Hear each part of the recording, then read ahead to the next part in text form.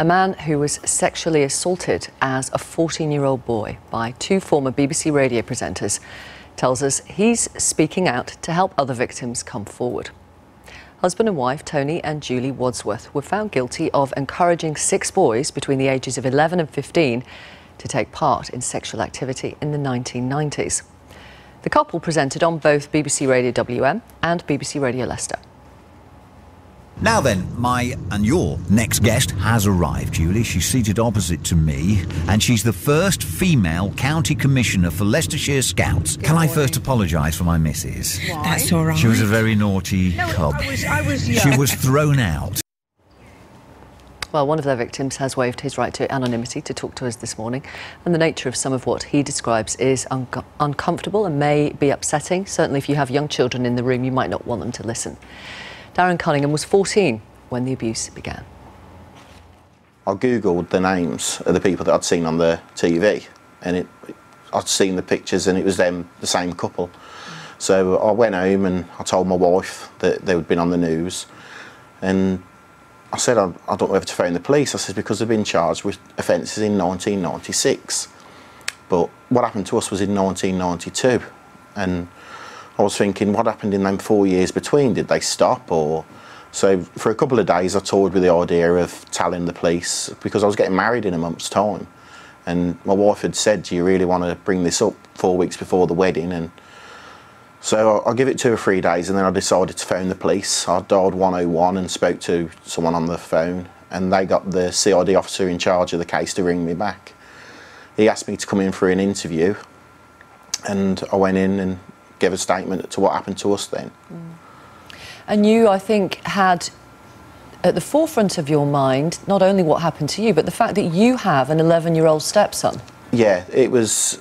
They said that the youngest victim was 11, and I looked at my stepson, who's 11. He's 11 soon, and I thought they're tiny. When it happened to us, we was 14, and although it was still really bad, we thought that we was in control. That's what grooming does, doesn't it? It gives you the thought that you're in control. And can I ask, Darren, what did happen to you in the 90s? Well, what happened was we was playing in the park as kids, and a friend came down and said there's a lady and a man coming down here, and the lady's got no underwear on. We said, how do you know? And he says she's got this skirt on with a split up the side. So we went and had a look, the boys that I was with, and there she was walking down the road with a leg coming out of this split in a skirt. And because it was so high, you could see she didn't have a knicker line. And she looked back at us and she was giggling, and they liked the fact that we was having a look, and they went into the trees in the park. It was a busy park. And we went and had a look through the gaps in the bushes, and they beckoned us in to come closer and told us to come in. And while I was in the bushes, they were performing sex acts on each other. Her skirt was lifted open, the top was undone. She'd undone his trousers and took his penis out of his trousers, and basically people were walking by with their dogs, and because it was a busy park, it was a Saturday morning, midday, and she says, is there anywhere more private? So being a group of boys now in the area, we said there's a golf course up the road, not far away. So we walked up the woods with them. I took my bike home, we walked up the woods, and they went in the trees again, and they had full sex in the woods in front of us, and we stood there just watching, shocked, surprised. Just what, 14-year-old boys, we hadn't seen anything then. It weren't the times of the internet. I mean, I think most 14-year-olds now have seen something with the internet, but we hadn't at that time. There was no internet. And we watched them, and they invited us to come back next week to see them again. So we went back the week after, watched them again. And at the end of that time, she says, if you come back next week, you can have a play.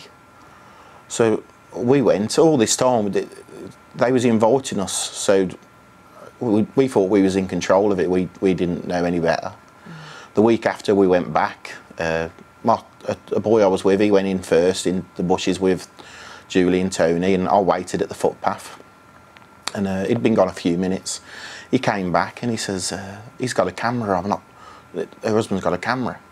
So I went in, and he said she wants you to go in, so I went in. And she was just sat there on a coat, stockings, suspenders, no underwear, shoes on, and she told me to sit down next to her. So I sat down next to her, and I says, I'm not doing anything, he's got a camera. So she told her husband to take a walk, and he walked off into the woods with a camera.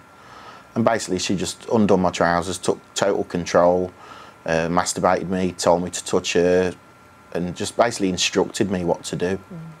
And in court, their defence, the couple's defence, was that you were older than you were, and that also she, in particular, was a victim of poisonous and untrue allegations. Yeah. When I first went into court, I was in the dock for an hour and a half. They questioned me for a long time. They went over my story lots of times, and they said, first of all, they said that I'd met a couple, but it wasn't them. Then they said I hadn't met anybody and that I was lying, and then they said I had met them, but I was older. And it just changed quite a lot through the old hour and a half I was in there.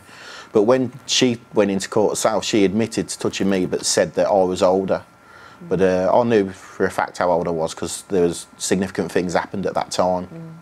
A friend of mine's mum had died in the period that this happened, so we met them on the Saturday, then the following Saturday, the following Thursday my friend's mum had died, and then the Saturday after that we went again, and so I knew the exact date. I could check when my friend's mum died, so I knew the exact date it happened. I think some of your friends now have said that they wish it had happened to them.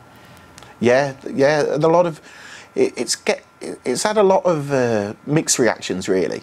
Most men think that it was great and they wish it had happened to them, but it's not that way. And I've got a 14-year-old daughter, I've got a 13-year-old daughter, and if a 35-year-old man was doing something to them, everybody would be up in arms and they'd want them lynched or put away.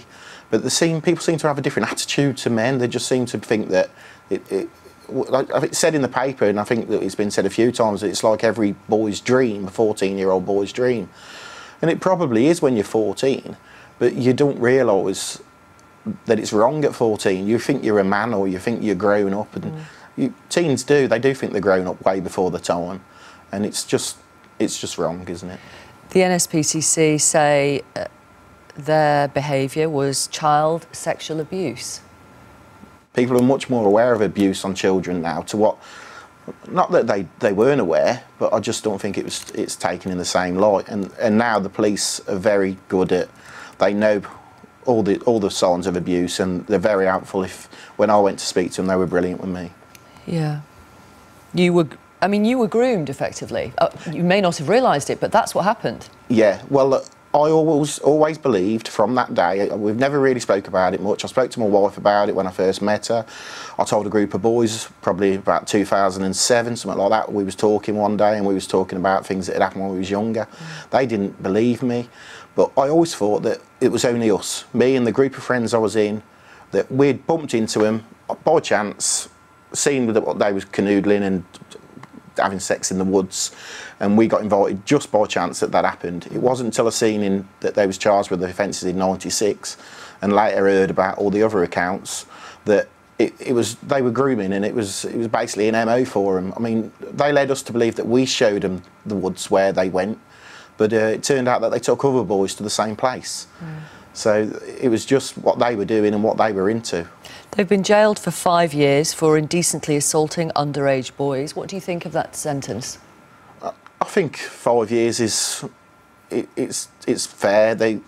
I was just happy that they got sentenced. I wanted them to get charged, so it didn't happen to anyone else. It wouldn't have mattered if they got 2 years to me. It wouldn't have mattered if they'd got 20.